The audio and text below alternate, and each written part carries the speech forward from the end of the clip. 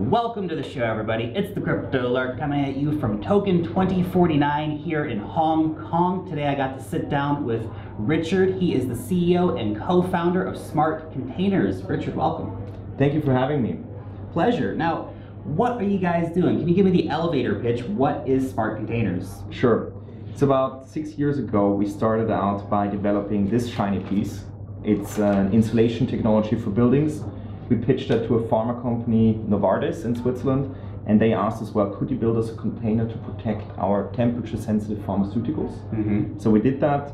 6 years later, we're the number 4 in the market globally in the space, and now we're venturing into food. So we have a second division now called Food Guardians, and here it's more consumer-driven, and so that's why we're doing an ICO to grow these both fields. We are putting the containers on the blockchain to reduce the admin of these assets and also to facilitate the payment process. Because when you do pharma containers, that's not such an issue, but if you're administering, hopefully at some point, 100 million boxes, it needs to be super efficient. Otherwise, you have people chasing after these boxes all the time, and it needs to be cost effective. And I think this is what blockchain will bring to the table. Yeah, I'm a big enthusiast of really blockchain's potential to revolutionize the way we ship goods from point A to point B and every point in between. Supply chain is a massive use case for it, and I love companies that are leveraging this technology to bring around these benefits. Now, I think the thing that's important to point out here, you guys aren't just like a white paper ICO. You don't just have an idea. I mean, you've got, Novartis as a customer. That's huge. You're fourth biggest in the industry at the moment. That's really great. Can you tell us a bit about the existing company as it is? Yeah. So we have two applications. One is called SkyCell. So this is the pharma application. So these are containers that transport temperature-sensitive pharmaceutical products in air freight. So there it's about being extremely reliable. So our sales pitch here to the pharma companies is the reliability aspect. The second one is actually weight. So our containers are significantly lighter and smaller than the market leader, and that produces cost savings, but also CO2 savings. So I think these are the three components that is the pitch for the pharma industry. Now, the food industry is slightly different because one, it's becoming a globalized market. People are used to having strawberries in winter in Europe and having salmon every time of the year everywhere in Tokyo. So somebody needs to ship that around. And so we're bringing our technology to the food side. We have launched customers here on the airline side already that we will announce the next couple of weeks. We are designing a box for regional distribution. That's where we see the strongest potential. Oh, interesting. So this rise, people ordering online and having the stuff shipped to their homes, this is really the trend. And there we're designing a reusable box that lives for about 1 to 2 years. Can be reused basically, could be used every day if the supply chain allows it, the setup, or it could be used as a transportation to your home overnight.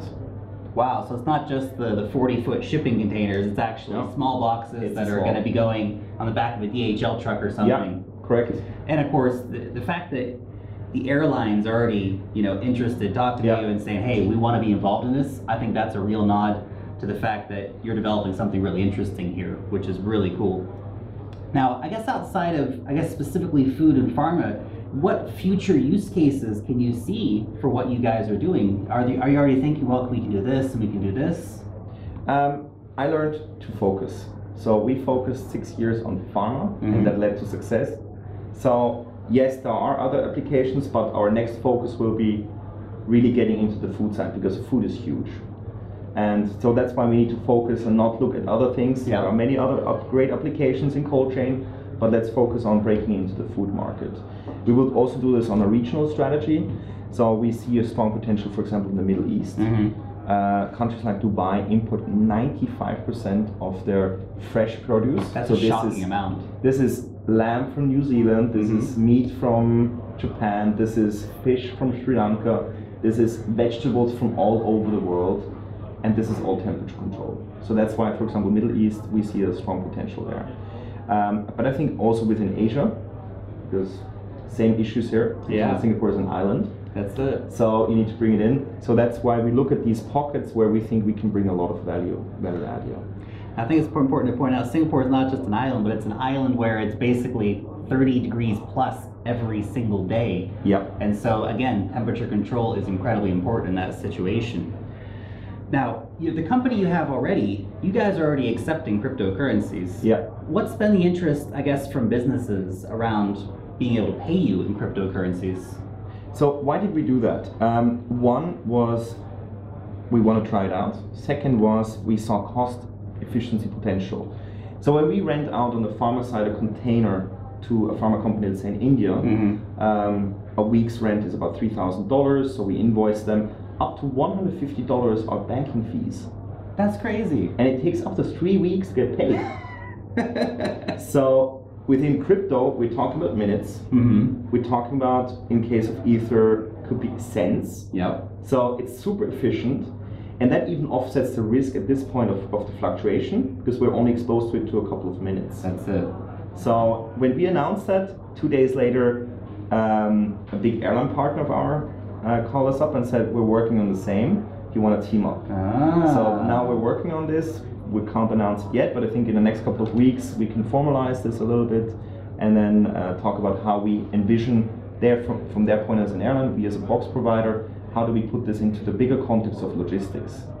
So what we want to create is an ecosystem where all players want to participate because it reduces the cost of everybody. So instead of every logistics company implementing SAP, to create an ecosystem on the blockchain, decentralized, which does all the work that normally the big SAPs does for these companies individually. And that should reduce the cost significantly. So instead of spending dollars per shipment to amortize SAP over years, we're talking about cents to move a container across the world. So I think this is where blockchain really has the potential to revolutionize logistics. I think this is always the thing that's just so important to point out. Money talks, particularly to businesses. If you go to them and say, hey, I'm going to reduce your cost from $1 to 10 cents, they're going to go, I'm listening. And that's multiply really that by 1 billion shipments? Exactly. Yes, they're listening very much. Absolutely, absolutely. Now, what about the competition? I mean, we already have a lot of different blockchain, supply chain, logistics companies out there. We got Modem, we have VeChain. What about those guys? Can they cooperate, or are they competition for you? Yeah. So blockchain has many use cases, and one is data security, or the beautiful thing is this immutability of data. So for example, Modem, which is a friendly company, we're even in the same office building. So these guys, they're designing data loggers, and the data is then verified on the blockchain and thus immutable. So their data loggers in the future could go into our containers, so we're complementary. There are other projects that want to do different things in the supply chain. For example, Maersk teamed up with IBM to sort of put data for ship containers onto the blockchain. Yeah. We don't care if it's ship, air freight, road freight. We want to have the data of logistics. And it's to avoid these calls, where's my container? Because all the logistics company between them, they don't communicate on a machine-to-machine level, they communicate by email. So these interruptions in communications, this is the problem in logistics. So for example, Kühne Nagel estimates it takes up to 200 communications to move a sea freight container from Shanghai to Germany. That's crazy. So 200 communications, that includes emails, phone calls, etc., etc. So if you can put that information as a red string on the blockchain, and you attach all that information and you give access to the right parties, even in the future potentially customs. Yeah. Then they could really reduce the effort to move goods around the world. Yeah, and of course increase transparency and verifiability and all this. When somebody says, hey, I sent you that email or that communication happened, the other guy says, well, I didn't get it. Yeah. You say, well, here it is, it's on the blockchain, right? Now, as far as the, I guess the ICO goes, when can we expect to see the ICO? And give us some more details about how the token sale is going to work, what's going to be the utility of the token. Yeah. So we have two types of token. Because these are two different projects. One is this ecosystem. We recognize we can't do this within the container business, otherwise it's a bias. So we let's say let's put this into a different entity, and so we're building up a team. We're raising an initial capital so we can build up this team. That's why we only raised 4 million for this project. I'm a fan of start small and build on that, and with proof, build on top of that. Second thing, that's what we know how to do is the container side. So there we're raising 36 million. This is growth money for the pharma side, and then also now entering the food side. So these are the two different tokens. One is a clear security token under Swiss law. The other one is a utility token under Swiss law and many other jurisdictions. Mm-hmm. We are in private sale as we're preparing for the public ICO. Our goal is to finish up the private sale hopefully in April. Mm-hmm. It looks actually could already finish in the beginning of April. It's going really strong. And then a pre-sale in sort of mid-April, and then the ICO in the May timeframe. Okay, great. We will communicate a clear timeline once we complete the private sale, because this will give us the safety feeling that we can execute within a couple of weeks. Yeah. Because right now with the crypto sort of weather system, if you will, It's the way to describe it. as sort of a little bit of haywire ups and downs, people are sort of timing their investments. So we see that a lot. But interesting enough, as we are running business, 95% of the funds that have been invested so far are fiat. So we're sort of this unusual ICO because the majority of the funds are fiat. Yeah. And so it's kind of a funny situation on our side. That's a bit of a funny situation, but nevertheless, you know, the investors are coming, and again, that really gives you that nod that we're doing something right here. Yeah. So, now what about the opportunities for you, I guess, here in Asia? You know, how do you see partnerships being possible here? What can you offer the Asian market? Yeah. So I think this depends now on the application. So on the pharma side, we will continue on the one hand working directly with pharma companies. So we work directly with the big guys. So this is what we do directly. The medium guys we do through partners. That's where we have the DHL, Kuehne+Nagels of the world. We have the airlines, etc. Now on the food side, this is a regional strategy. So the airlines are partners again to do the intercontinental stuff. But within a country, we are looking for the right partner that does, for example, the fish logistics in South Korea or in Japan, or that moves high-end beef. So we're looking for these partners that help us, get into the market there.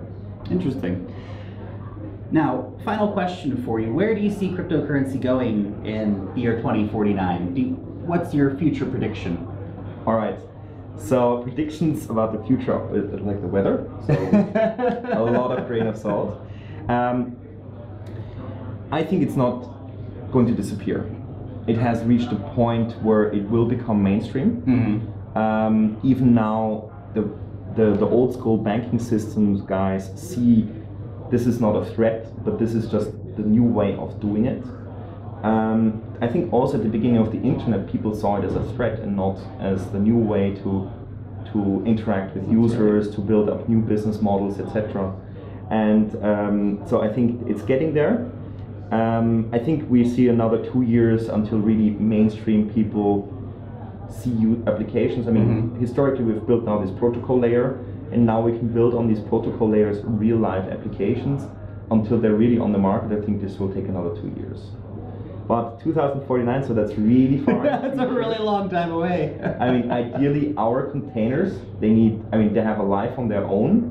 They know this week I'm with DHL, next week I'm with Emirates, week after I'm with Kuehne+Nagel, zero admin. And that makes it more affordable. In the end, logistics is the engine of global trade. And if you believe that global trade is good, then reducing the cost to move goods is positive. So I think this is what we want to contribute, is to reduce the costs and the friction to move goods around the world. I think that's going to come. You know, it's going to be you and a host of other companies all working towards this end goal. Maybe slightly different ways of getting there, but the end goal is to provide efficiency, use less resources in moving things from point A to point B. And of course, for the businesses, save that bottom line a little bit. Triple bottom line. There you go. Richard, thank you so much for sitting down and taking the time to talk with us today. It's been a pleasure. Thank you. Thank you. Thank you for having me.